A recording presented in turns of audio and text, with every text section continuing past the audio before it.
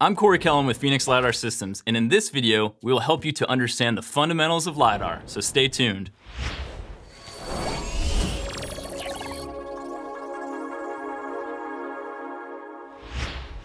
If you are new to LiDAR, you've come to the right place.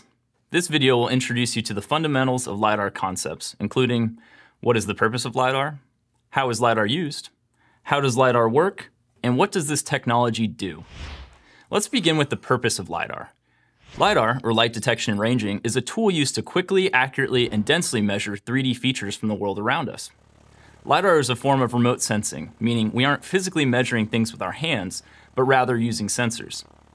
To measure topography, vegetation, or other data across large areas, we need remote sensing methods that can take many measurements quickly, easily, and accurately. LiDAR sensors can take hundreds of thousands of measurements each second and are represented in the form of a point cloud. The point cloud can be used in various analytical processes to take distance measurements, compute volumes, and model objects in 3 dimensions. Let's move on to talk about applications for this technology. A LiDAR system can be used for a variety of use cases. LiDAR can be used for vegetation structure mapping, including vegetation height, density, and other characteristics across a region for analyzing vegetation over large areas. Surveyors use LiDAR to rapidly map topography in vegetated areas significantly faster than conventional survey methods in a safe and reliable manner.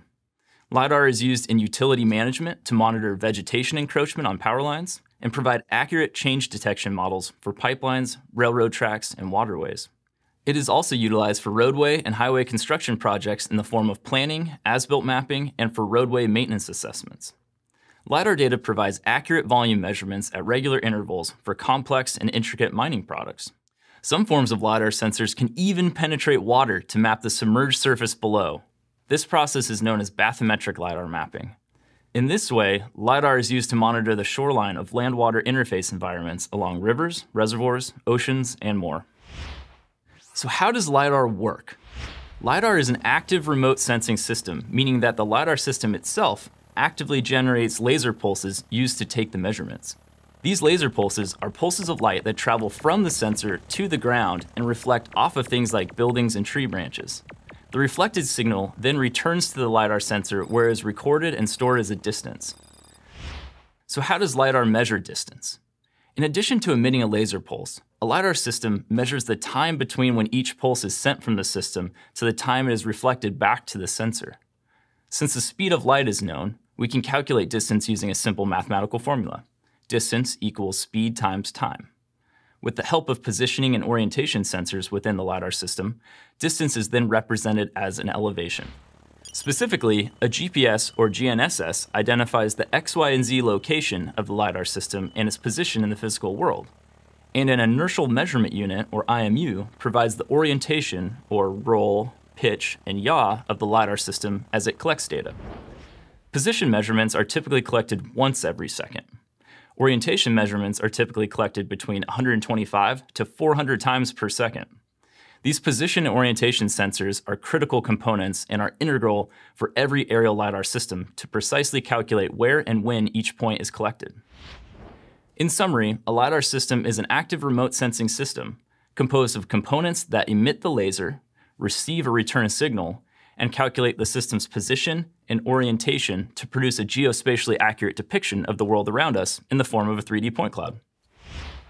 So how can LiDAR measure the ground through trees? A laser pulse emits light energy as a bundle of photons. As these photons move towards the ground, they hit objects such as buildings, trees, and ground vegetation. In the case of trees and vegetation, some of the photons reflect off the branch and return immediately to the sensor. However, some of the photons actually pass through the gaps in the tree, striking other features like lower branches or even the ground before returning to the LiDAR sensor. In this way, multiple reflections may be recorded from one pulse of light. In the LiDAR industry, this is known as multiple returns. Some LiDAR systems return 2 returns, some 3, some 4, and some even return up to 15 returns to the sensor. This depends on the power of the laser used in the system and a few other factors. The result is a point cloud with true 3D representation of both the vegetation and ground data.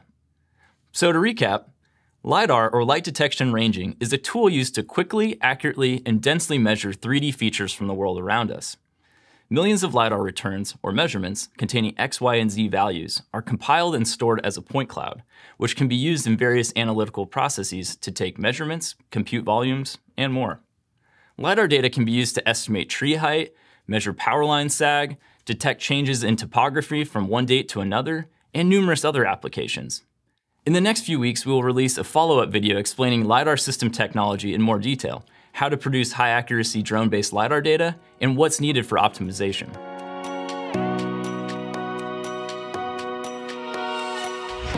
We hope you enjoyed this video. Phoenix LiDAR Systems is dedicated to making and sharing high-quality content on this channel.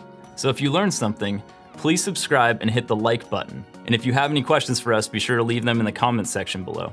Thanks for watching, and we'll see you next time.